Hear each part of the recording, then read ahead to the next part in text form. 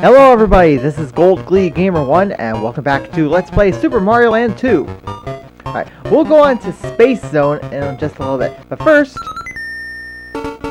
you notice there's this like optional level here? Now, I don't even know why it's on the world map to begin with. But hey, I'm going to show it off anyway.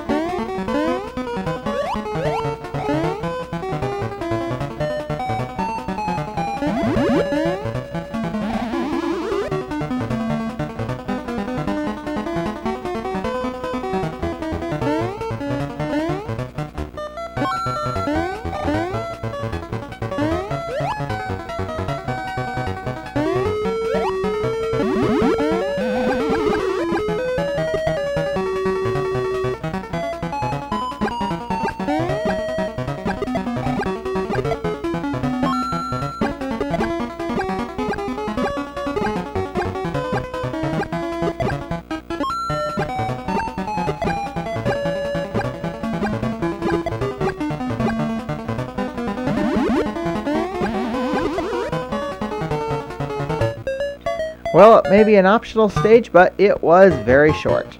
Alright, now we're going to head up here, because now this hippo stage, this is the only way you can get into Space Zone. Oh, before we forget, I want to show one thing that I did not know until I watched that Let's Race I was telling you about in the last video. Apparently, if you jump into the snot bubble and then move to the left, you can find an extra life.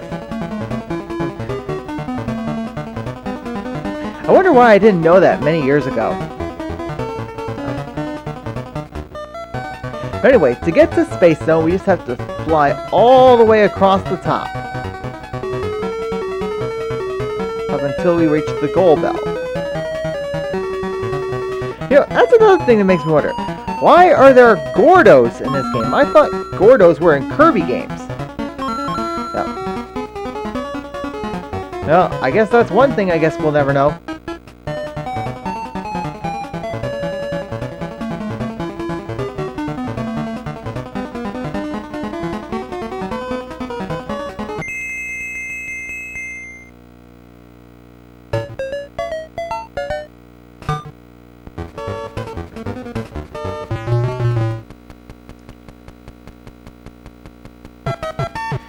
That's one thing I did not want, but oh well. Alright, now on to Space Zone. Alright, I'm going to try to find the secret exit first.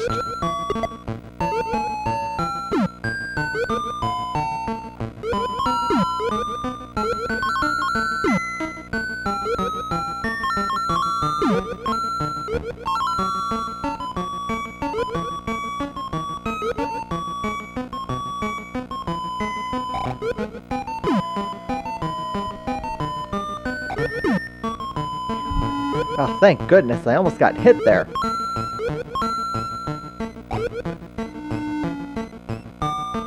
Okay, it should be around here somewhere. Yep, I knew it.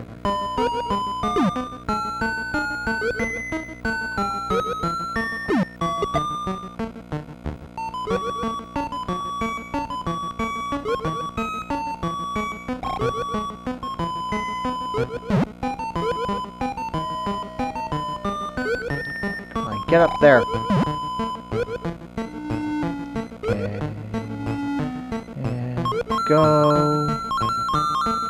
Go. Almost got it. Come on, come on, come on, come on.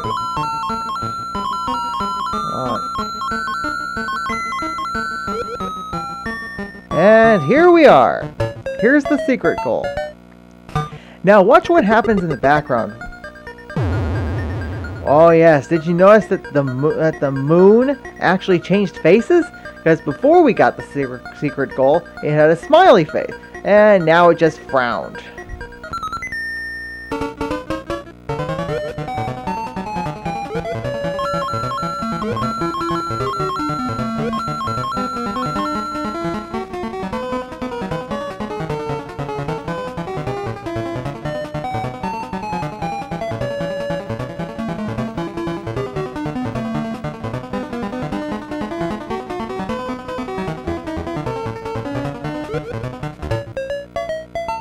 Well, that was easy. Well, now notice that the moon isn't frowning now. It's now making a sad face, except no tears coming out. Ah, well, pointless information. Let's keep going.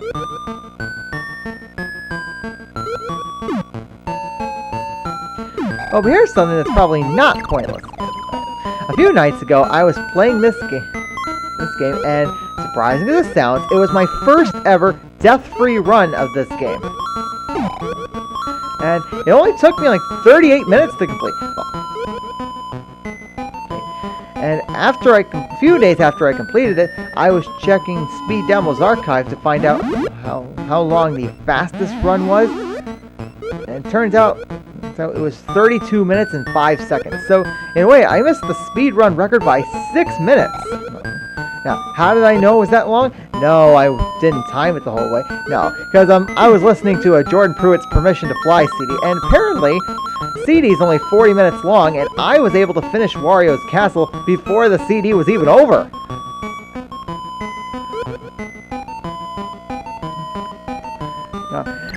But then again, I don't think I'll ever be fast enough to beat a speedrunner, though.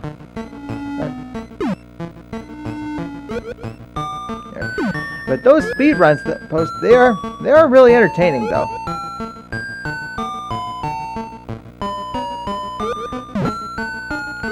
As Speed Demo's archive actually kind of helped me in a couple of ways.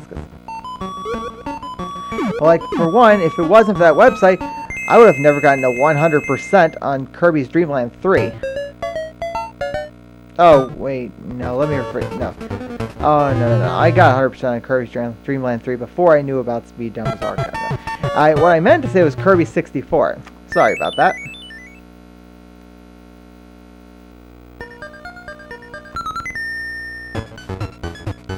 Ooh, side-scrolling.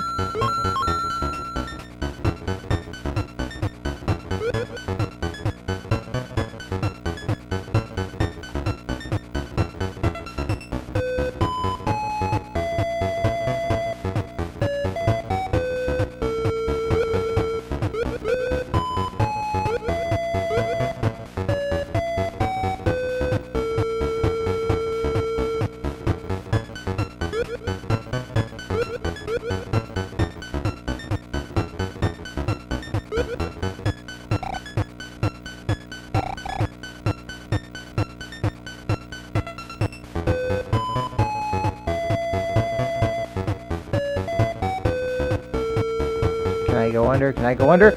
Yes, I can!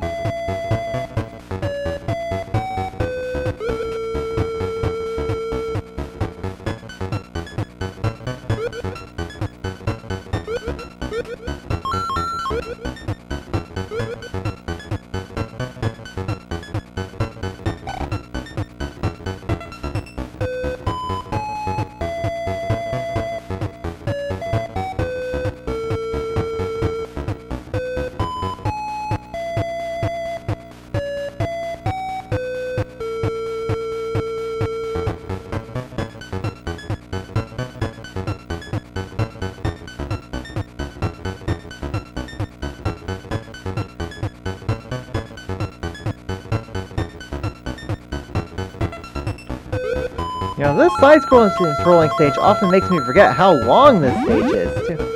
Oh man, I wish I could reach the invincible star, but that porcupine's in the way. Oh well.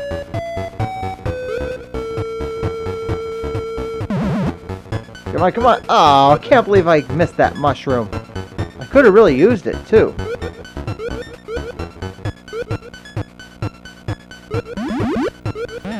Well, I got this mushroom.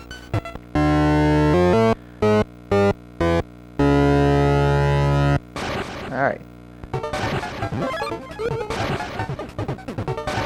He kind of does look like the Tanga from Super Mario Land 1.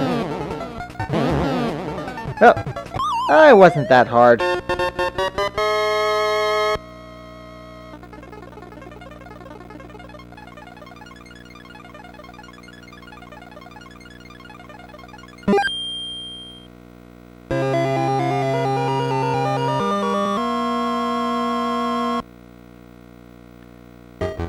And I'm going to stop the video here. So until next time, this is Gold Glee Gamer 1. Later, folks.